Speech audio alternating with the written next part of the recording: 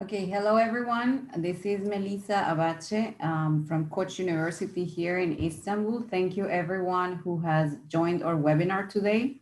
We have just started the new academic year, so this is the first of our series of webinars that we are going to be doing throughout this semester to help prospective applicants to Koç University in terms of how to prepare strong applications.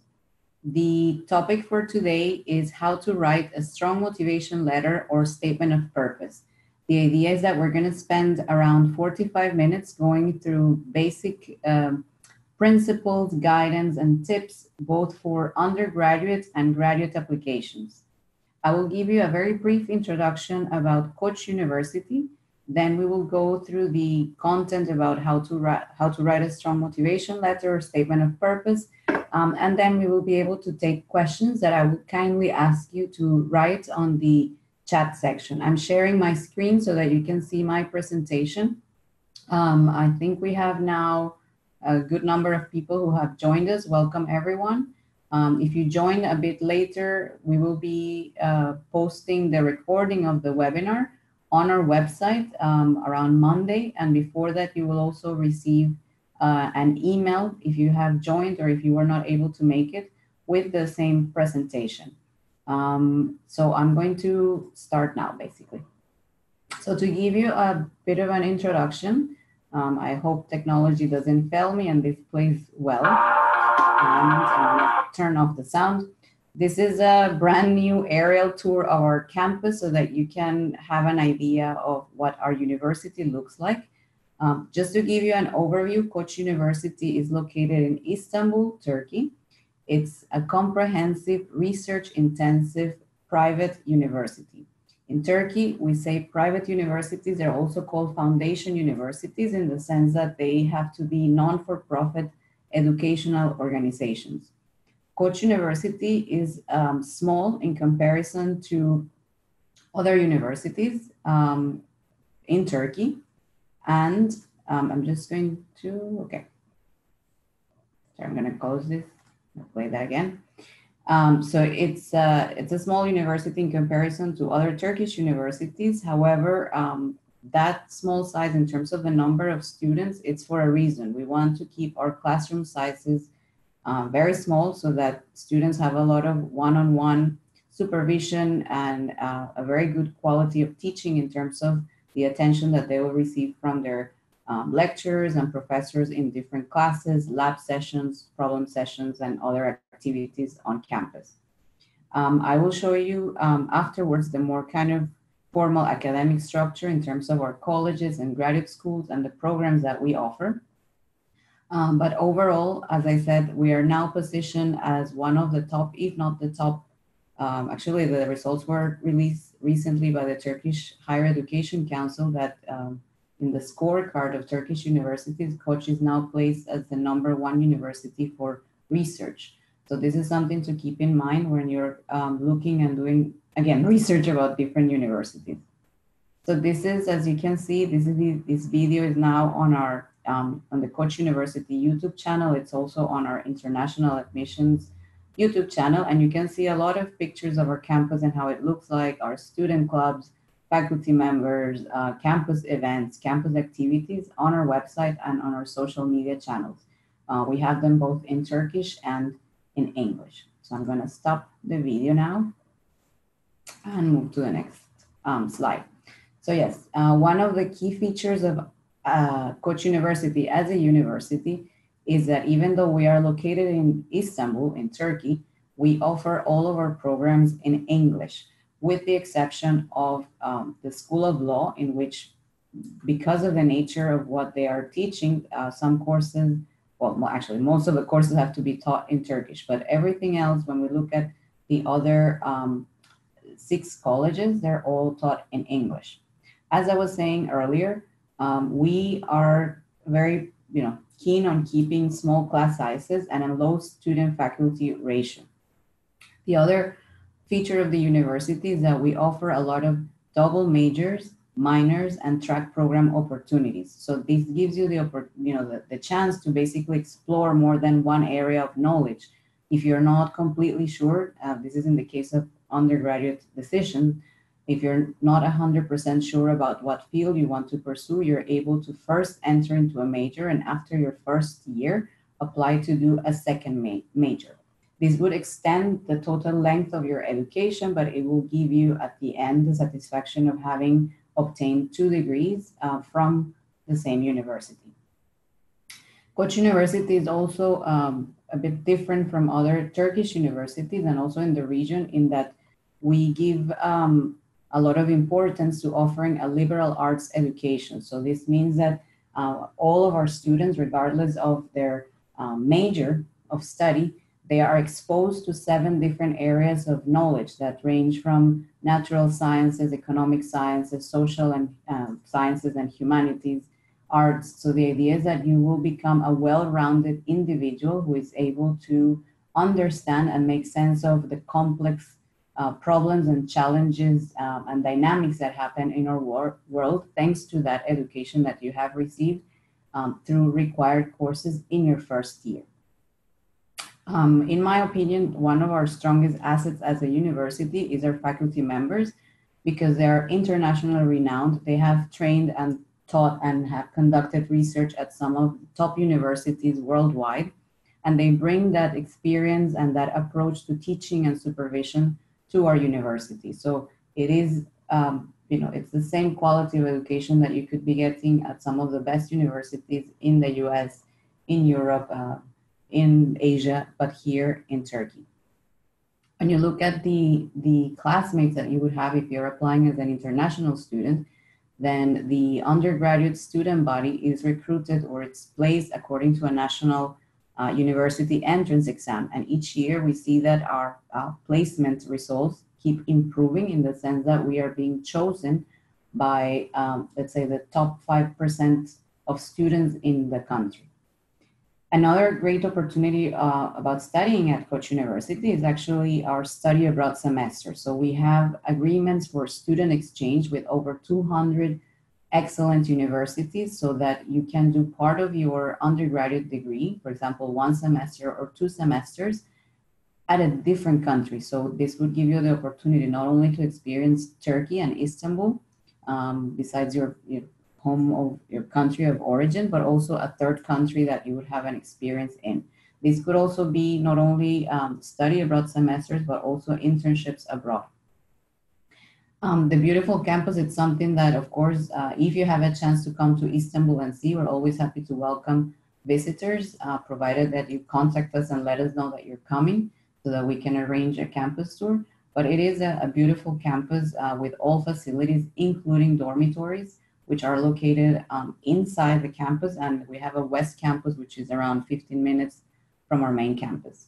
And it's also a very lively campus in the sense that we have a lot of student clubs, a very active social and cultural center that organizes activities every week.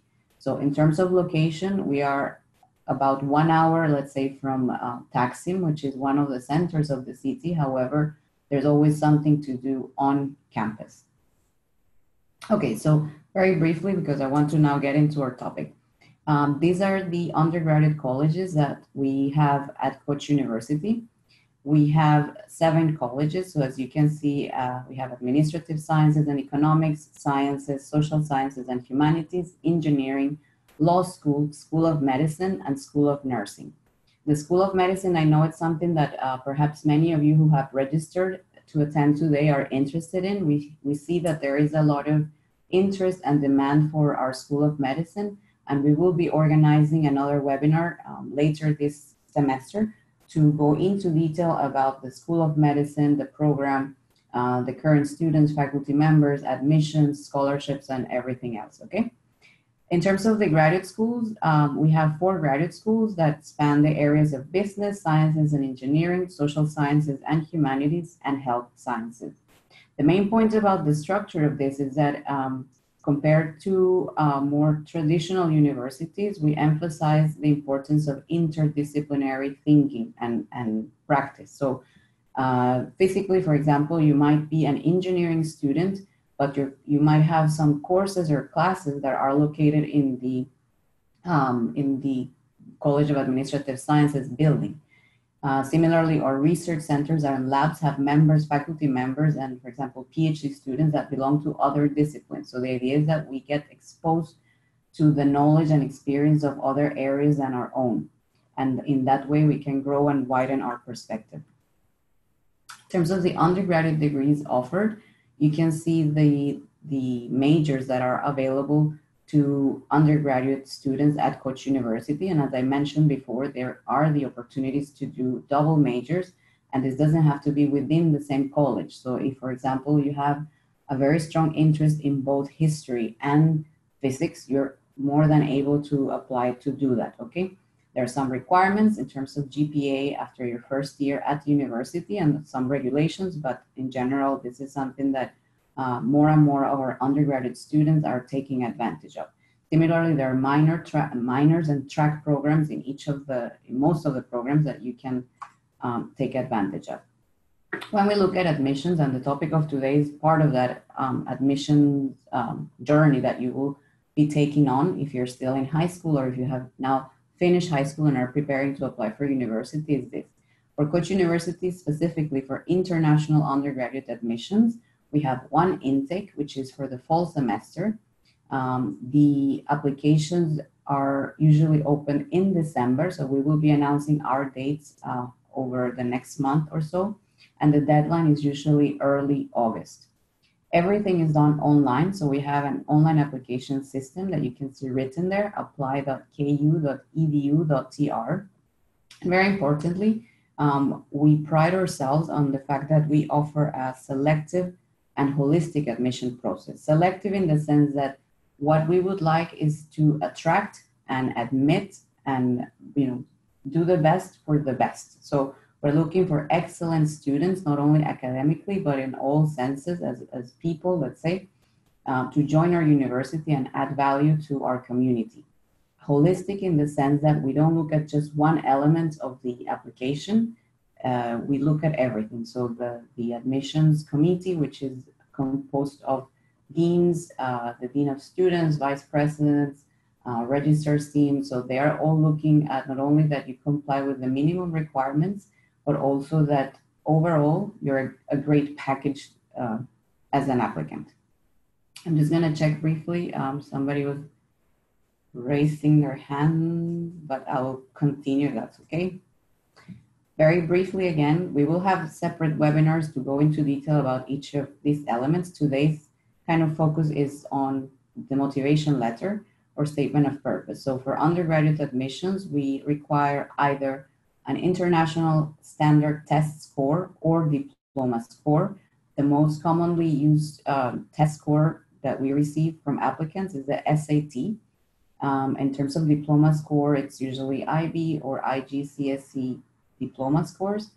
And besides those, then you should also provide recommendation letters and your diploma if you have already received it, and an English proficiency test score such as TOEFL if available. But we will go into more detail of this in another webinar, and you can also check all the details on our website, and I will show our website at the end of the presentation. One thing that I want to highlight very quickly is that every summer we have an excellent summer research program, which is for high school students and undergraduate students. So we can welcome students from all over the world, not only Turkey. And it's essentially a research internship with one of our faculty members, one of our professors, in pretty much all the disciplines that are offered at the university. This is a free program. There's no tuition or any type of fees associated with it. You get to stay for free on our campus accommodation, and it takes place between July and August. The start dates vary according to if it's the undergraduate or the high school program, but it's slightly flexible because it's not based on courses. And it's an excellent opportunity to come and experience life as a university student, get to know our professors, get to know our students, live life as a student on campus, and enjoy Istanbul in the summer. So you can see there the program website at the bottom on blue, and the dates for 2020 for the summer next year are going to be published on that website around end of December. So keep an eye on that if you're interested in coming to Koç University. before you graduate, if you're planning on, if you're going to be graduating maybe in 2021, or you have already finished and are taking a gap year. Okay, so to get started, we try to make this interactive as much as we can. However, for today, we're going to keep questions until the end of the presentation. But some of the things that to get you started thinking about how to go around the process of writing a motivation letter or statement of purpose is to check, first of all, of course, what kind of application are you working on? If it's for an undergraduate program or a postgrad program, where is the institution based? So, you know, of course, we want to give you some tips and advice on how to apply to Koç University. However, we do know that, you know, you have a strategy to apply to different universities and different programs, both in Turkey, outside of Turkey, maybe in the US, UK. So according to where you are, there are some slight differences in terms of the emphasis that they will put on certain elements, and we will go into detail a bit later. What documents are being asked of you? Have they given you a prompt? Some schools, for example, will tell you some specific topics on which to write essays that are a way of for them to assess your character and also to check your writing skills and basically to get to know the level of knowledge that you have around a certain topic and your motivation. And for me, of course, it's always important to know, well, how far are you in your writing process? For those of you who have already started drafting your motivation letters or statement of purpose, some of you haven't started yet. The main thing is, well, it's a very good step that you're here and that you want to learn a bit more. So now we're going to talk about expectations. When I talk about Koç University, I would consider that we are our admissions process and the expectations that we have of new international students. And this is both for undergraduate and graduate. Here I'm referring to master and PhD programs. It's very American oriented. The reason for that is very simple. A lot of our faculty members are coming from US institutions. So that's the type of admissions process that they have experienced in the past, that they're comfortable with, how they are used to evaluating candidates. So that's why you will see that our admissions system or process is very similar to an American university. So when we look at what are the expectations of both Koç and US universities, especially highly selective ones, then you see that they do receive, as is the case for Koç, a lot of applications, right? And these are applicants with high enough grades, as it says there, not only just people who have met the minimum cutoff grade, but that they have grades well above that, that would make them eligible for admission. So they need to look at other elements to make yourself visible and make yourself unique and attractive to the admissions committee, okay? So this is why it's important to think about, well, what unique talents, accomplishments you have outside of the classroom. We will see the structure of the motivation letter and the statement of purpose, and you will see why. So they don't only, an American selective university and Koç, we want to know that, yes, that you're very strong academically, that you have potential to succeed at the university, but that also you have some unique talents and things that you can bring to our community. So as it says at the bottom, we're looking for well-rounded future students. And here are some examples. So perhaps you are very good at a sport or at several sports, and what the expectation from an admissions committee is that they will be more impressed by the more prestigious your wins are. So if you have won any type of prizes or awards or competitions at national level, international level, that's something to definitely tell the university about you. And perhaps you have an unusual cultural or family context. Maybe it's an artistic talent, or you have devoted a lot of time to volunteer with organizations locally, regional, or internationally. Maybe you have set up your own business, your own charity. These are the sort of things that American universities and Koç would kind of pay special attention to. Then I've named it standard expectations. You could think of this perhaps as kind kind of more general, maybe not just US universities. And again, because it depends on the application process that you're going through. Some universities will ask you to describe your extracurricular involvement on the application form. But again, if you have a chance to talk about that in your motivation letter or statement of purpose, then again, it's a tool. It's a vehicle to tell your academic story and tie it to extracurricular involvements. The last bullet point that you see there on the slide, it has the word passion, okay? This is something very tricky when it comes to writing a motivation letter or statement of purpose, in the sense that admission committees and potential faculty supervisors, when we're talking about an admission to a PhD program especially, they want to see that you're truly committed and passionate about the subject that you're interested in or the field that you're interested in, right? So this is something that you cannot just say, you have to show, right? You have to show and tell, let's say. So for example, if you have done a project outside of the curriculum that you took initiative to do on your own, if you have read books beyond what your school requires, for example, in a specific subject, or if you have helped other students become excited about the subject because you held seminars, you invited speakers, you organized visits to a specific organization or area or company or anything like that, these are the sort of things that people want to read about. And I put there in kind of just, this is me trying to be funny, but like the idea is that not just your grandma or very kind of dramatic situations. Then after we move from expectations, so that you see what is the difference between what an American university and Koç University would be looking for, it's again, we can look at the type of essay. So you will see in some universities, they're asking for a personal statement. In others, it's a statement of purpose. Others, they would refer to it as a motivation letter.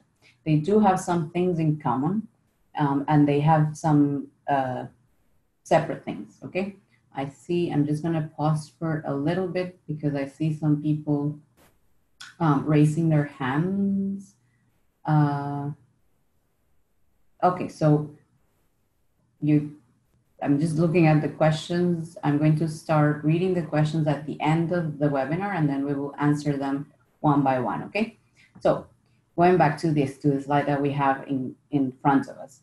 The personal statement, if you want to give a general definition, it's a way of expressing your individual background, the reasons that you have for pursuing that specific degree, grant, for example, if you're now applying for a fellowship or a scholarship, whereas the statement of purpose, it's usually more at the graduate level, in which you want to highlight what are your career goals and how you are prepared for the program. They are expecting you to already have a foundation in the field that you're interested in.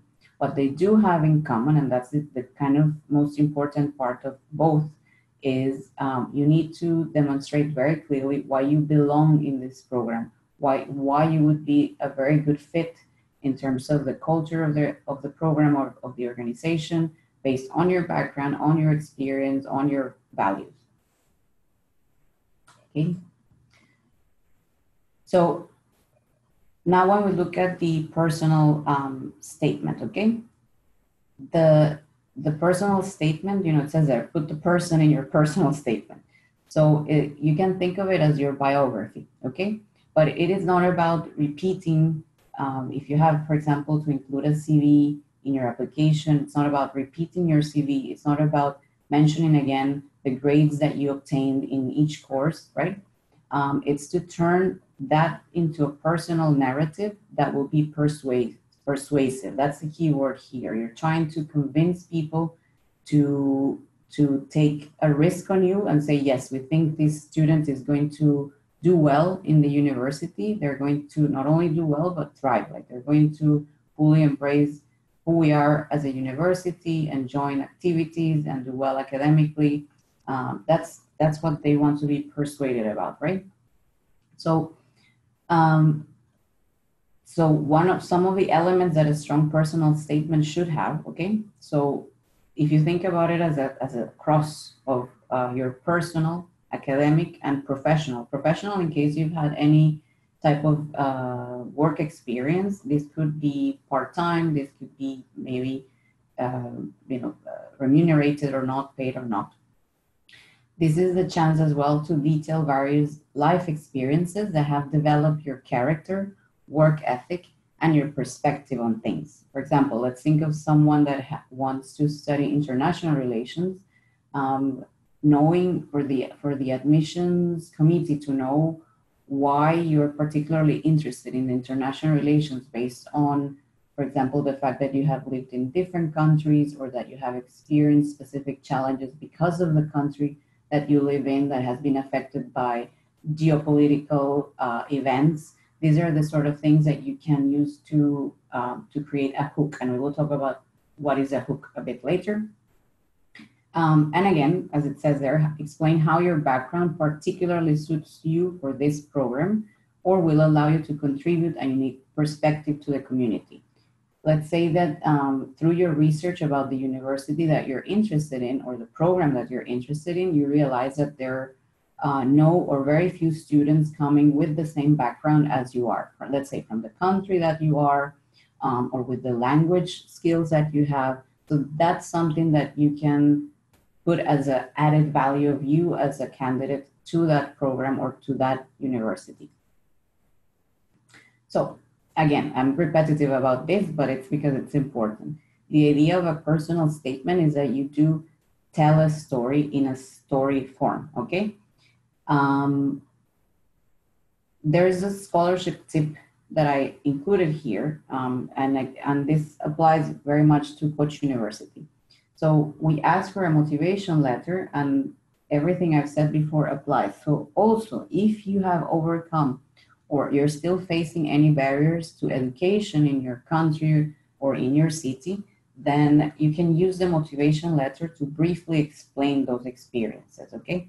Now, let's say that you're in the situation, let's say financially or in terms of your location or because of your citizenship, that you haven't overcome any significant barriers, then please, we beg you, because this is something that it's very easy for admission committees to sniff, to sort of get a sense of, to stretch the truth, okay? So the idea is that you are honest and authentic, and you can talk about, for example, how certain experiences have actually shaped your perspective or widened your understanding of the barriers that others face, perhaps in your country or a wider region that you're part of. Now, let's talk about details. So details, the idea of them is not to have too many of them, but to actually engage and get the attention of the reader. The reader, in this case, you can think of it's going to be a professor in the program or the dean of the program that you're applying to, or an admissions committee that reads a lot of motivation letters and personal statements every day. So again, a well-told story about your life. It can have a funny, it can have a sad sort of arch, to it, but it has to be compelling and memorable. The more concise details that you can add, the better it will be. So I will show you some examples of exactly what I mean in a few slides. The idea is that they want to see how your personal experiences have made you a stronger student from when you started. Let's say when you started your high school to where you are now that you're about to complete your high school or your university program, and how it can make you a stronger colleague. You can share your motivation and your dreams, but again, be brief. Usually what we see is that well-written personal statements and motivation letters, they can be 1 or 2 pages. That's more than enough space to talk about your story and convince the readers. More than that, then I'm afraid to tell you very honestly that it's not read. Now, we just talked about the personal statement or motivation letter. Now we're going to talk very briefly about the statement of purpose, okay? the statement of purpose is typically more applicable for graduate programs, and sometimes it's also called application essays, objectives for graduate study, letter of intent, or cover letter. Okay, so now this part, I'm going to be addressing those of you in the audience that are thinking of applying to, again, PhD programs and master programs.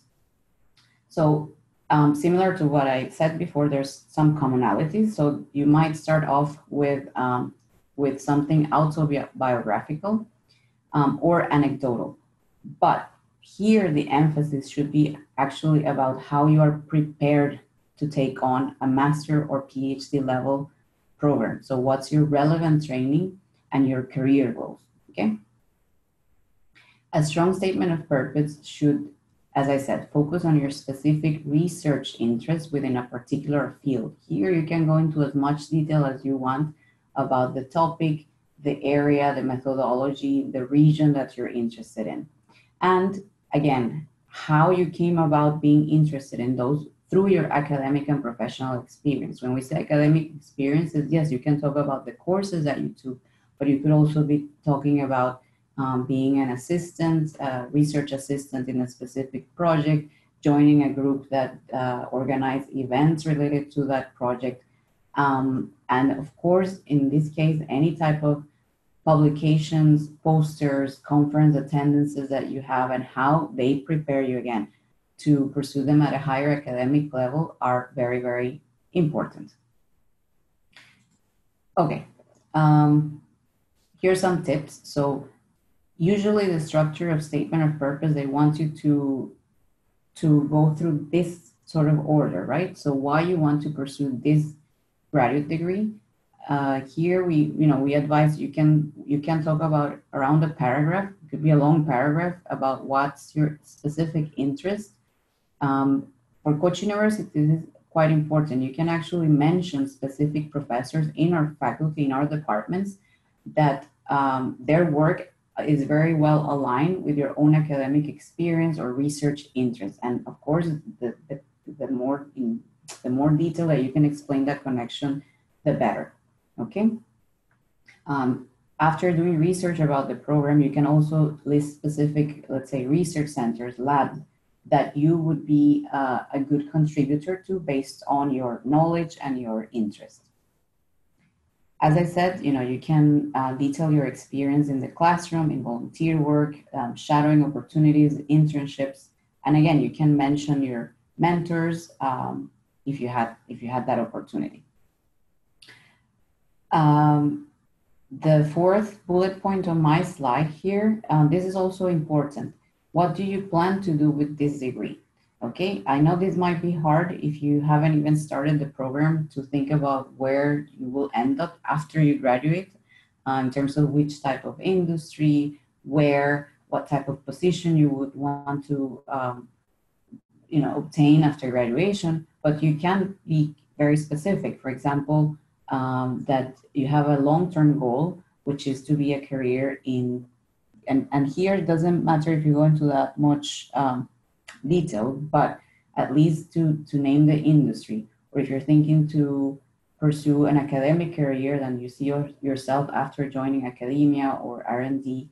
In the case of, let's say, science and engineering, you can talk about that, okay? And the last bullet point is very important. It's not enough to say that you have done, that you're interested in a specific field or that you came to it through X or Y activity. You should back up your claims about activities, achievements with, of course, certificates, pictures, recommendation letters. So this is what I meant earlier about holistic. So on the application form for most universities, including Koç, you will be asked to put some required documents such as test scores, transcripts, recommendation letters, but there's also room to add additional documents. So if in your statement of purpose you have mentioned, let's say that you presented at a specific conference or that you had a paper published, then you can include those as supporting documents in the application. This is something that I have often asked to our faculty members to help us in terms of recruitment of students for the programs. And when we ask what are they looking for, besides, let's say, the field specific knowledge areas, overall, when they're reading a statement of purpose, what they want to see is these things that you see on my slide. So they're looking for creativity and focus. Here, what focus means is that if they see, for example, an academic trajectory that a person who started in one major, then perhaps changed, then went into a different area, that kind of doesn't tell them very strongly that they're very, very interested in that specific field. Confidence and pride in your work. So this is not about bragging without backing up your claims. It's saying that that you're proud, for example, about your thesis because of the way that you were able to work on it, or the mentorship that you had and the relationship that you developed out of that. Also curiosity and enthusiasm, and we will talk about how to express that in more detail. Contribution to teamwork and leadership. This is also very important because most graduate students will be part of groups or labs or centers, so they want to see evidence that you're able to work as part of a team, that you're able to demonstrate leadership skills in terms of organization, crisis management, and relating to other units within a university. And of course, the purpose of all graduate students, it's really to generate new knowledge. So they want to know that you are able to think independently and critically. Okay, so we have sort of covered the two main types of essays, let's say, the statement of purpose, more for graduate programs, and the motivation letter, which is, if we can, let's say, box it into the undergraduate admissions. Now, how to get started? It's a bit daunting, especially if you're coming from an education system where you're not regularly asked to put your thoughts into paper, into an essay form, and you're more used to multiple choice examinations. So we know that this is a bit daunting. So there are some tips about how to start, right? So we have all heard of brainstorming as a technique. So this could be word webs, charts, free writing, journaling, for example, as techniques. And you can look online more about how to do each of this. When you're brainstorming, you can write lists of your strengths, accomplishments, future dreams, personal experience that have touched you deeply, that have changed your views on different things, educational moments. Here, when we talk about moments, it's, for example, joining a specific group, winning an award, preparing for a competition, favorite memories, people who have also touched your life, whether that's within your academic life or outside of it, okay? It also helps sometimes to ask trusted, maybe family, friends, teachers, or professors to tell you what they consider to be some of your strengths and accomplishments. Sometimes we can be too negative on ourselves, and it helps to hear from others what they perceive in us as being strengths as people and as students. I highlighted the word research because this is very, very, very important, right? You need to know the program you're applying for. This applies both for undergraduate and for graduate programs. And on my next slide, I'm going to talk about some ways that you can research those details, right? The reason I'm saying this is that it does help to mirror some of the language that universities use on their websites, okay? Never repeating word for word. Plagiarism is, of course, always a no-no here. But again, it helps for the reader who is going to be evaluating you for admission to see that you are matching the criteria that they're looking for in candidates. The next sort of way of getting started is to condense, right? So there's a phrase here I saw in another presentation about admissions that it's not a movie, it's an ICAT. So as I said before, anything over 2 pages, it's very unlikely to be read after this, in that 3rd page and onwards. So you can start with a very long draft that could be 5-6 pages. Again, you're kind of like just journaling your personal statement or statement of purpose, But then you can condense, then you can start to rewrite, edit down, delete, and change. You can use anecdotes, and I will show you some examples of that. And be real, right? You don't need to exaggerate. You don't need to add unnecessary drama. We see sometimes, of course, in the case of Turkey in particularly, we do get applications from countries that have gone through very hard and difficult situations related to economic, scarcity, in terms of conflict, in terms of ethnic conflict. So we see a lot of very dramatic stories, but the tip that I want to be giving to you here is that if you're going to give that type of anecdote, it needs to connect to how it has actually made you, able to face and thrive in a university environment. Okay. And the last tip here, there's a bit more in the next slides, is always make sure that you have someone read over your work before you submit it. There are now, of course, some free online services such as Grammarly. That's one tool that I personally use to compose, when I have to write emails and everything else, which is very useful, but it always helps to have someone read your motivation letter or statement of purpose to check, to make sure that what you're trying to say does come across very clearly and succinctly. So I was talking about research, right? So it starts with, checking the university website. You can contact the admissions office. So we are, for example, International Admissions Office for Koç University, and you should never be shy about contacting us via email or in our social media to ask specific questions. If we don't know the answer immediately, we will check, okay, and we will get back to you, and that's usually the case for good, universities. You can look up program rankings, and here there's something to be very mindful about. Rankings are a bit tricky because they are, in a way, an exercise in comparing apples and oranges. However, you can perhaps be better served by looking at subject-specific rankings in the field or program that you're interested in, because that could give you a better idea of the strengths of that university. As you will see, rankings are composed of measures or indicators related to teaching quality, research quality, reputation, industry, income, international, what they call the international dimension, which is the number of international students and faculty. So what you should look at is what elements are important to you as a student, what are the things that you would value in your education, and then, use the rankings in that way.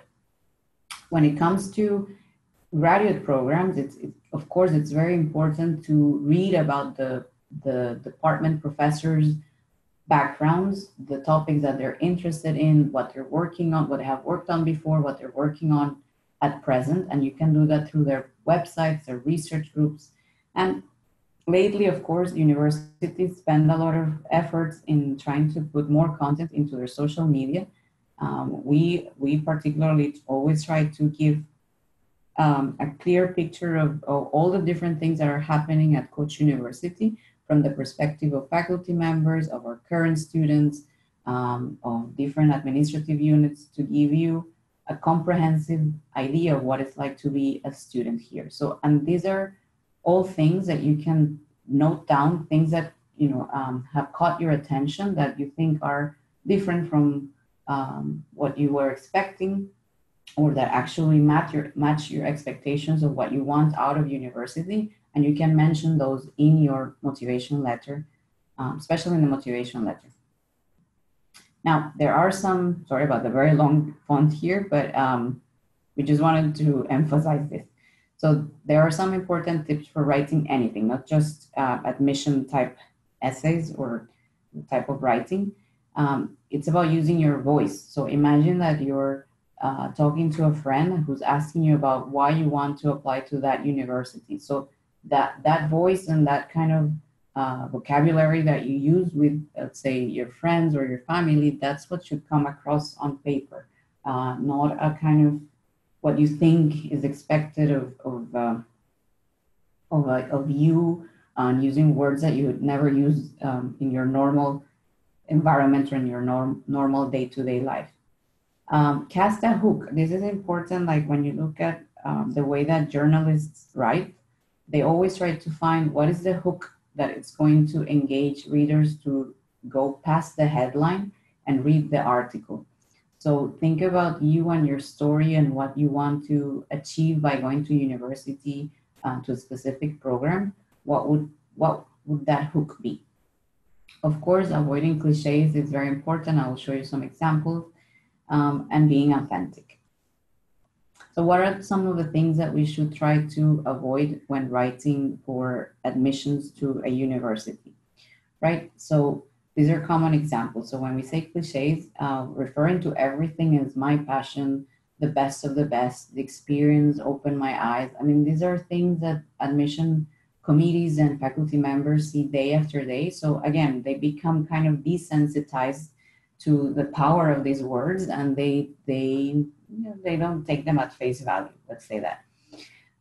Other things like, ever since I was a child, I wanted to be a doctor. We see these thousands of times, and I'm sorry to say this, but it's very hard to believe. It's more easy. I mean, it's more likely to be engaged by a story of at what specific point in your childhood or later on in your adolescence you became interested in health or in the medical profession, let's say, or things like for as long as I can remember, right? Some people also choose to start with like famous quotes from public figures or historical figures, or maybe some obscure pop culture references, and that doesn't really make the cut, right? Try to start personal. So a personal anecdote that it's going to get the reader's attention. Don't use a thesaurus to find new words. Only use words, this is what I was talking about earlier. So just keep that in mind. There is something important. So if, for example, you're applying to Koç University or another highly selective university, and your test scores or your transcripts, for whatever reason, you didn't get the grades that you were expecting, that you thought you would do better than that, and there are strong reasons why that didn't happen, you can actually use some of the space in your motivation letter or your statement of purpose to explain why, okay? It's a way of supplementing your academic record. So let's say that you have a GPA that it's a bit low, but if you can explain that you have supplemented your knowledge outside of the classroom through, independent study, to internships, through work experience, so whatever the vehicle was, and then you can talk about that there, okay? The last point, I think the next two, I've already gone into that, but the last one, sorry, it's very, very important, which is to never, ever plagiarize. Like most universities now have software that is able to recognize plagiarism in essays, and I know that there is a growing number of them that are using them in their application and admission system. So again, like that can get you eliminated out of the race even before anything else is looked at. Some other tips. So again, when you're first starting to write your motivation letter or statement of purpose, don't limit yourself, okay? So write as much as you want, and later you can edit to word limits. If the university gives you a word limit of, let's say, 2,000 words for a statement of purpose, or a very short one of 500 words, okay, get there, but your first draft can be longer so that you are able to then play with different paragraphs, reorganize them, cut down very long sentences, and so on. If you're including a transcript and you're just going to say that you took X, Y, and Z courses and you got these grades, they can already see that on your transcript. So if you're going to mention them, you're going to mention them with some extra details about specific activities or challenges or initiatives that you took within those courses. Another typical thing to avoid is giving definitions or stating facts about the field or the discipline that would be familiar to the reader. So again, talking about what is medicine or what is mechanical engineering, why is it important to the future of the world. I mean, these are things that the person reading the essay already knows because they are usually an expert in that field, especially when it comes to graduate applications. Or if, for example, if you're applying for medicine in your undergraduate program, in our case at Koç University, it's the deans of the School of Medicine. So they are doctors and they know why medicine is so important. They know what medicine is about. So stating these things, again, if you lose the attention of the reader by using valuable space in your motivation letter to talk about this. So now let's see some examples. So this is an example for a master's program, okay? But you can think about how this would apply for a motivation letter to an undergraduate program. So things to not do, okay? Let's look at the first sentence. I'm applying to the Masters of Fine Arts program in creative writing at the University of X and Y because I believe my writing will blossom and I will be challenged and I can hone my writing skills. All very, well and good, but again, it doesn't tell us anything about who you are as a candidate. Then still not a good example, let's say. As long as the first part is, I'm honored to apply because you're trying to flatter the university. I guess that's the intention, because as long as I can remember, I've had a love affair with books. Since I was 11, I have known I wanted to be a librarian. People read this and just don't believe it because there's no way of knowing if this is true or not. There's no facts, let's say, to back it up. What is a bit better? So again, let's remember my initial slide about telling a story, okay? When I was 11, my great aunt Gretchen passed away and left me something that changed my life, a library of about 5,000 books. Some of my best days were spent arranging and reading her books. Since then, I have wanted to be a librarian. So that at least gets your attention because it's short, but it tells you where your motivation comes from, okay? Here, let's say that you're applying to change your career, like you're applying to a master program that is different from your initial degree.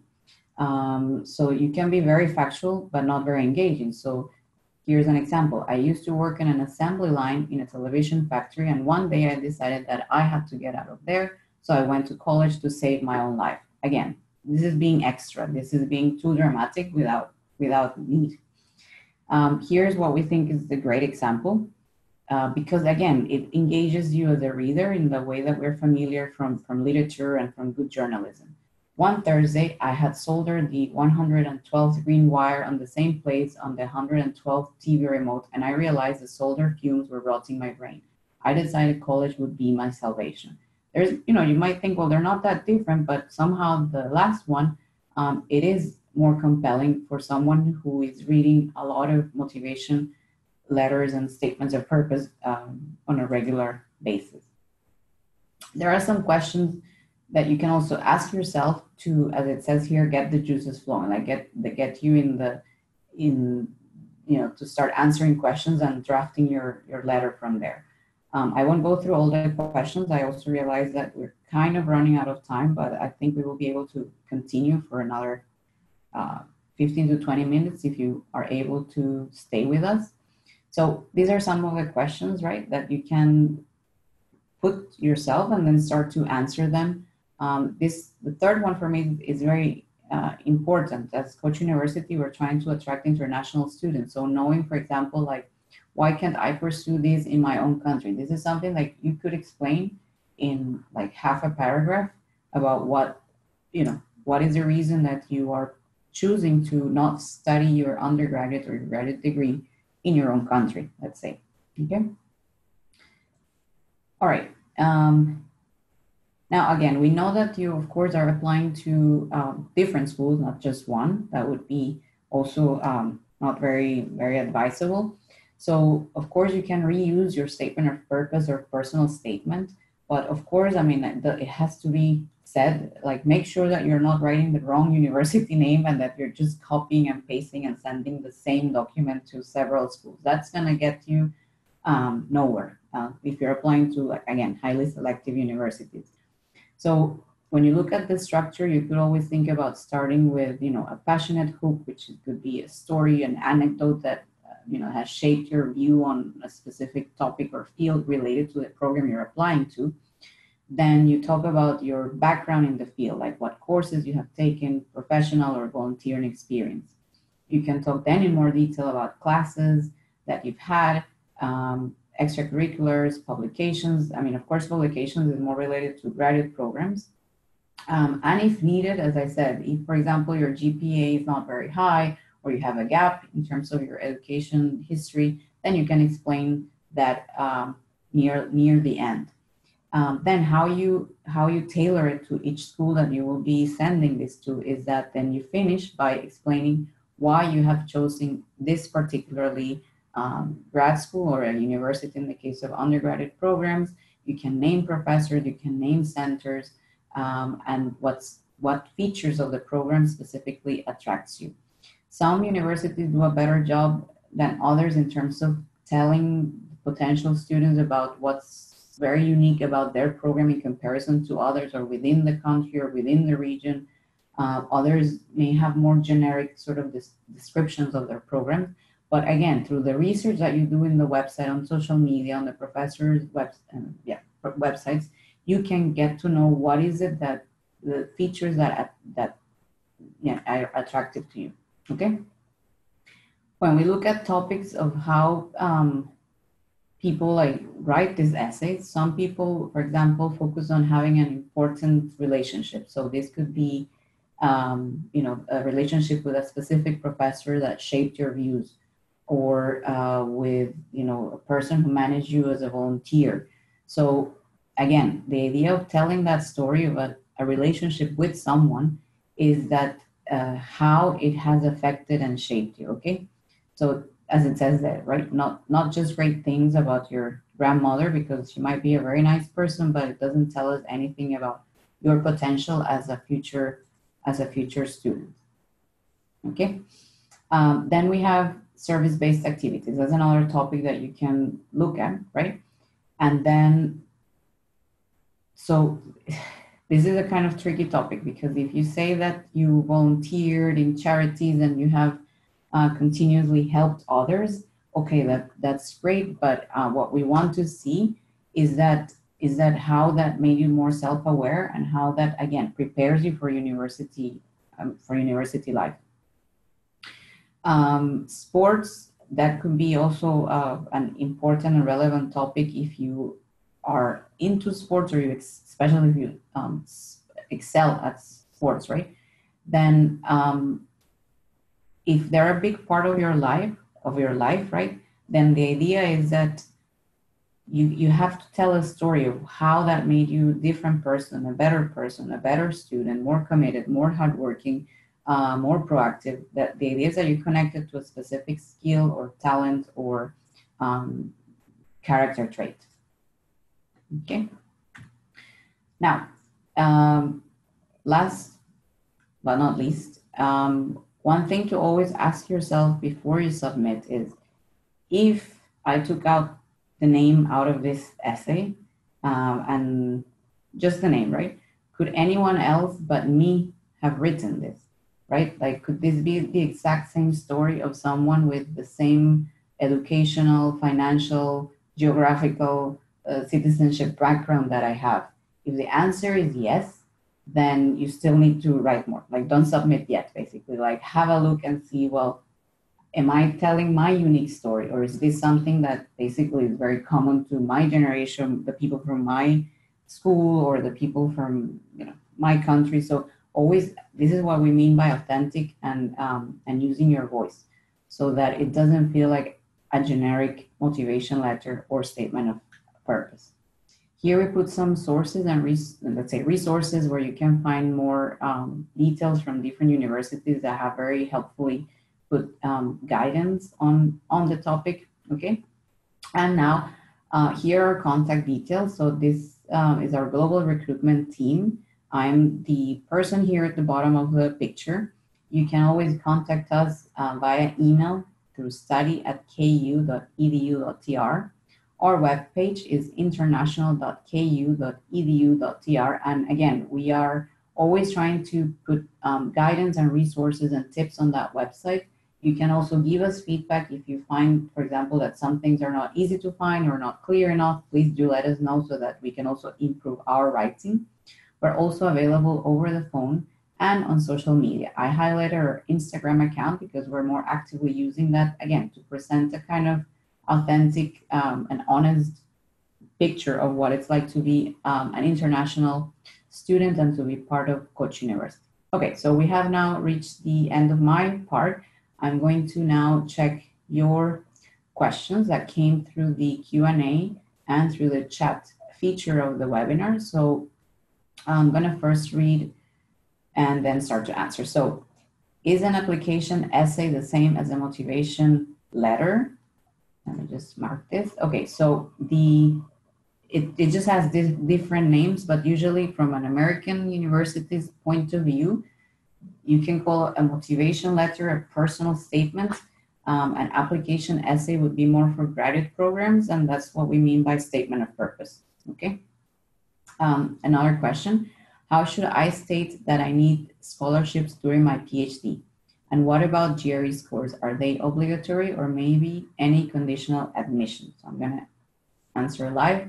Okay, so depending on the program that you're applying to, in the case of Koç University, the process is very simple. Like if you apply to a PhD program and you are admitted, then you automatically receive a scholarship. So there are no non-scholarship admitted students in the case of Koç University. That is also the case for a few universities in the US, maybe not across all PhD programs, but usually in sciences and engineering, they will always try to offer with the admission a scholarship. However, if you're applying to a program that doesn't automatically offer a scholarship for the PhD, then in your statement of purpose, you can explain, right, in terms of how to state, is that you can request to be considered for a scholarship because your financial situation is such and such. Let's say you don't have to, I would say more than one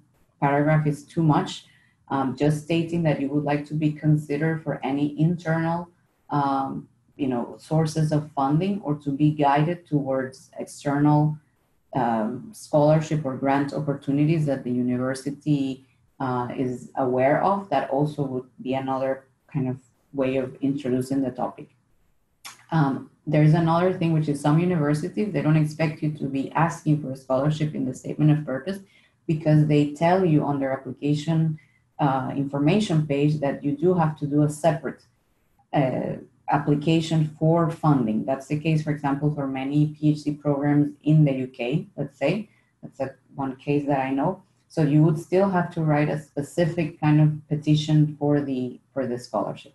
We can perhaps do another webinar, maybe not this semester, but next, about how to write scholarship petitions, which I think will also be helpful. So thank you for asking that question.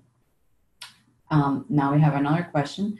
So when applying for undergraduate study, should we write a statement of purpose or personal statement? Also, a good personal statement help with getting a scholarship? If so, to what extent? Thank you. Okay, so that's a good question. So for undergraduate study, in the case of Koç University, we call it a motivation letter, and you can also understand it as personal statement, okay? Will a good personal statement help with getting a scholarship? Yes. Again, I'm talking now in the case of Koç University, definitely so, because our scholarships are based on academic merit or financial need. And the academic merit scholarships are awarded by the deans, who are also the ones who evaluate the candidates for admission. So the more you're able to impress them in terms of your past, meaning your academic background, your present, what you're focusing on, and your future, meaning like what they can see as potential for you, they will usually try to offer a merit scholarship to make sure that you join our university and not another one. We never want to lose, the best students. We want to make sure that they come to us and not anywhere else, okay? Let's see. So another question, for the SAT exam for undergraduate submissions, is the essay part necessary? In the case of Koç University, no. We just look at the SAT 1 general test, and it can be without the essay. That's why we asked for a separate motivation letter. Okay. Another question, could 3-year gap affect my application in undergraduate? As I said, if you have specific challenges, barriers, problems, issues, whatever you want to call them, then you need to explain them in your motivation letter, in your personal statement, because they won't be able to guess what happened to you in those 3 years from your transcripts, or if you're including a CV, from your CV. So if that 3-year gap was because of health reasons, because you started to work, because you traveled the world, because you had to care for a family member, whatever the reason is, you can explain it briefly in around a paragraph so that they understand that despite having that gap, you continue to have a goal to join a university and to complete an undergraduate degree. Okay. What is the amount of motivation letter? I guess here the question is referring to word limit or number of pages. In the case of Koç University, for undergraduate applications, we don't have a word limit or a number of pages, but best practice tells us that, again, 1 page, 1 page and a half, maximum 2 pages is more than enough to talk about everything you need to talk about. For PhD and master programs, again, there is no set word limit, but there are some specific PhD programs in our university, such as psychology, for example, in which they do give a guideline. And I think law as well, they give a guideline in terms of the maximum number of words. Okay. Another question. Some universities ask for a cover letter besides statement of purpose. What are the difference between these two? Okay. So the statement of purpose then in those cases is expected to be a much more detailed explanation of your research interest, how they align with the department or the overall program research focus areas. So that's the SOP in that case is entirely, it becomes very close to a research proposal. And usually good PhD programs, they don't expect you to marry that research proposal, in the sense that they're not expecting you that if you said this is going to be your research question, then that's what you're going to end up doing for your thesis. You may be able to change your mind and decide on something else once you have started. But then they're expecting in that statement of purpose to go into a bit more detail on what would be the research questions that you are interested in, an outline of the methodology that you could be employing, an outline of time scale that it would take you to do that, and how, the feasibility, like how realistically is it that you can achieve that in within the program period, let's say, as a way of seeing, like, could we actually accommodate this student with the ambitions that he or she has for the program. And then the cover letter in that case, then it's more of presenting yourself in terms of, again, of your academic background, your career goals after finishing the PhD program, and your why you're choosing that specific program at that university. I hope that answers the question. Now, another question. What if 3 professors work on relatively different fields, all of which happen to be our interest? That's a very good question. When I talk about what professors at graduate level are looking for, I mentioned the word focus. So if you do mention 3 professors that are working on different fields, here what I think you're saying is, for example, let's say within industrial engineering, you are attracted, let's say, to work with professors. Some are working on operations management, others on supply chain management, others on, let's say, another topic, okay? Saying that doesn't really demonstrate focus. So I would say try to avoid. So actually try to really go into, self-examine what is it that you are mostly interested in, that you feel that you could spend 4, 5, even 6 years working on day and night as a PhD student, And based on that, then say, well, if I'm going to mention names in the statement of purpose, then it's going to be this name specifically, this professor, or the professors who are on that topic, rather than just saying kind of like, I'm interested in this, but it could also be this, but it could also be that, if they're very different, okay? Another question related to the SAT. This is more about our admissions, but I'll answer this. Is SAT score more than 1,450 or 3 A's in A levels GSSC for medicine? Okay, we will have a separate webinar about this, but you can see on our website what are our minimum cutoff scores for medicine undergraduate program. So, and the SAT is 1,410 for 3 A levels with A grades for medicine. Okay. I'm currently studying my A-level exams along with A-level results. Can I submit my SAT score as well to make my application stronger? Yes, of course you can. If you have expected A-level results, you can write those in the application along with the existing like valid SAT test score that you have, especially if it's well above the minimum required. I think the next question is similar to that. Okay, so for GRE, do we need just quantitative part? Yes, of course, you're more than free to answer or to complete all sections of the GRE exam. Most professors, especially in sciences, engineering, health sciences, they will take, they will basically look at the quantitative analysis section and the score that you obtain there. But like if you're gonna take the test, then of course it's up to you in terms of the time you have to prepare and answer all the other sections. How many undergraduate scholarships are available? We will have a separate webinar about scholarships, but the answer is we don't have a fixed number. We don't have a quota of undergraduate scholarships. It varies every year in terms of the number of admitted students and the quality of the students that we receive applications from.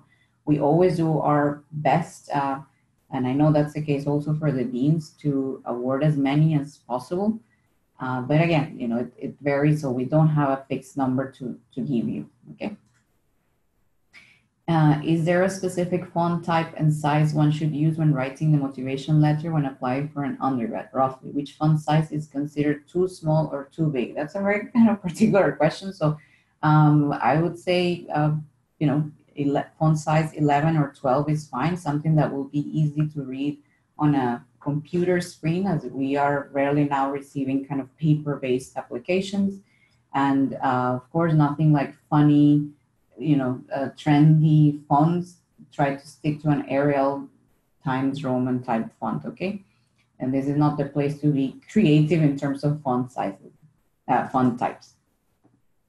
Do you accept EPQ, Extended Project Qualification, and as an A level? Fortunately, no, and that's due more, I think, to regulations from the Turkish Higher Education Council and what they would recognize as a valid high school completion certificate or diploma, okay? Another question, does the subjects taken in A level have to be related to the program we want to study in college? That's a very good question. Actually, not related to this, but I'll answer very briefly. For programs like medicine, well, let's say for Koç University, we should see at least one mathematics course or A level because, as I said, we have a liberal arts education approach. So we have the core program. One of the required courses of the core program for all students, if you're studying media or sociology or mathematics or industrial engineering, everyone will have to take one course related to calculus, maybe two in the first year. So this is why mathematics will be an A level that we would like to see in your transcript, in your application. But in terms of other courses, not so much. For medicine, of course, if you're able to take A levels in biology, chemistry, that helps because that tells them that you do have a clear kind of focus towards the life sciences that will help you later on. But for other courses, for example, if you're interested in international relations, in sociology, media, business administration, that's okay. What they want to see is what kind of perspectives you have gained out of taking those A levels that would help you as a university student.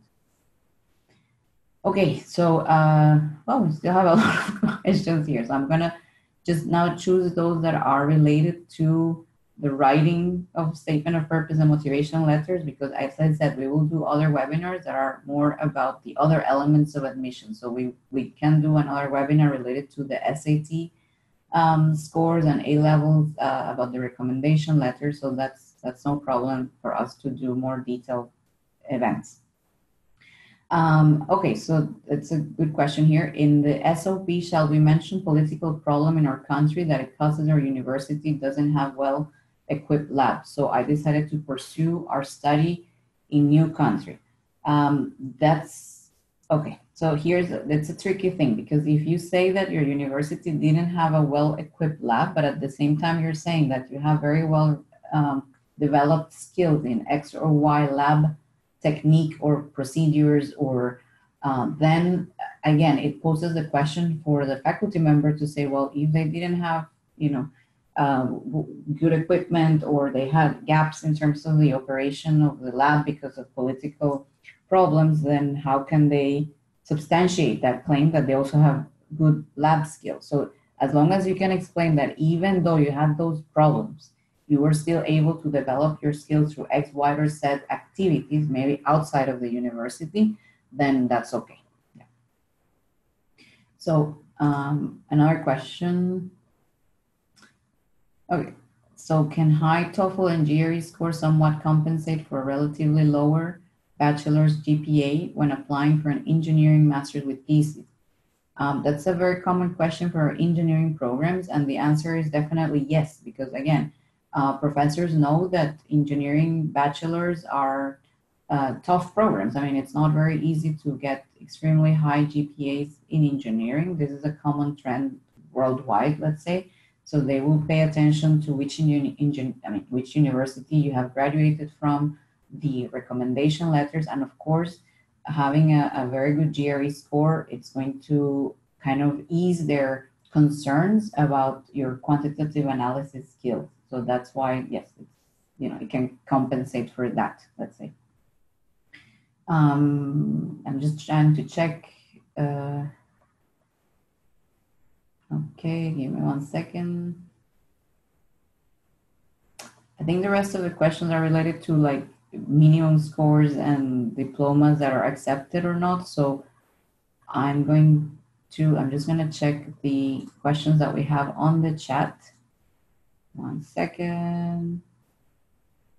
Okay, so we have an interesting question here. I was an editor in one of the best video games websites before I started to study my undergraduate program. Shall I mention about this issue in my SOP? Yes, of course. I mean, that's quite unique. Let's say that before you entered university, you had a professional experience, for example, that you were responsible for processes or budgets or teams or events, like anything that can talk about your ability to organize your time, think critically, respond to emergency situations. Any of those things are important to mention. There's I think 2 questions whether we can have the slides after the webinar. Yes, of course. So we are going to put them. We're going to put the webinar recording on our website, and they will include the slides. Okay. Then there's a question about the courses available under health sciences. If you're referring to master programs, that I would kindly ask you to visit our website that I have here. Let me see if I can minimize this. So if you go to international.ku.edu.tr under the graduate section, you will see a page which is called Programs Offered, and you will see the Graduate School of Health Sciences. Just to give you an overview, we have 3 master programs and 3 PhD programs. So they're related to medical microbiology, physiology, molecular biology, and genetics. And at the PhD level, they're related to neuroscience, reproductive medicine, So they're more kind of research-oriented, research-oriented master programs in health sciences. Do you accept National Senior Certificate when applying for an undergrad? It is a school, it's a South African school leaving certificate. You can apply with that, but we strongly recommend that you also submit either an SAT or an ACT test score to increase your admission chances, besides, again, preparing a very strong motivation letter and having very good recommendation letters. You would need to check whether that specific certificate is also recognized by Turkey as a high school completion certificate.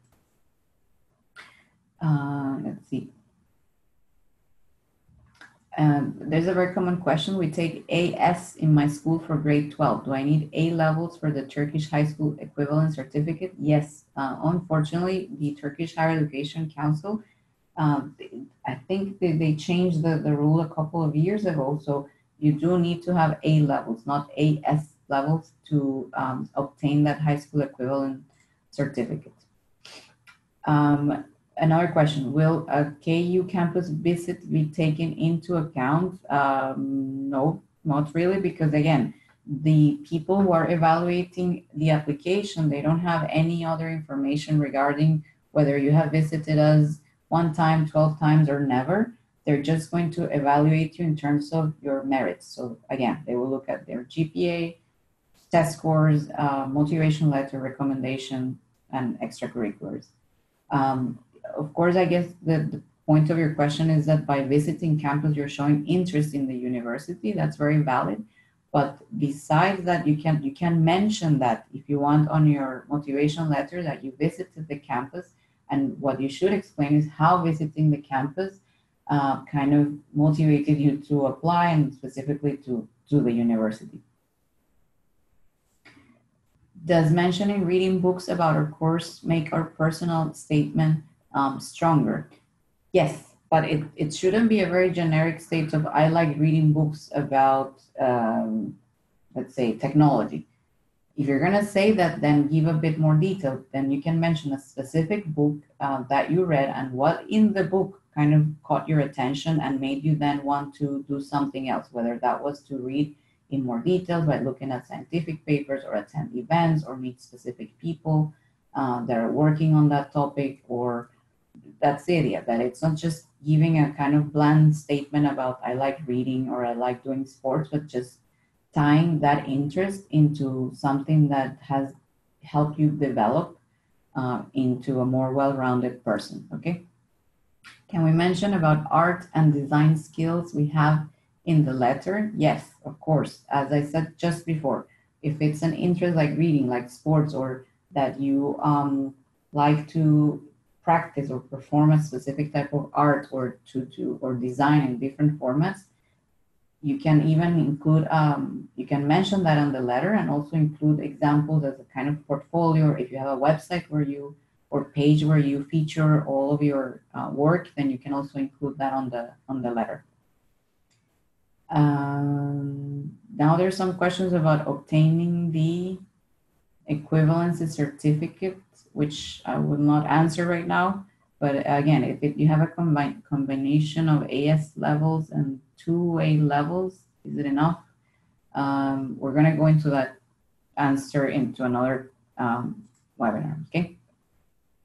How can I apply for Master Engineering Scholarship? Just very briefly, for Koç University, the process is very simple. You apply to the program, so to the Master's in Computer Engineering, let's say. If you're admitted, your admission offer includes also your scholarship offer, which is 100% tuition waiver, a monthly stipend, which the amount will depend on whether you're funded by the university or by a specific project from a faculty member.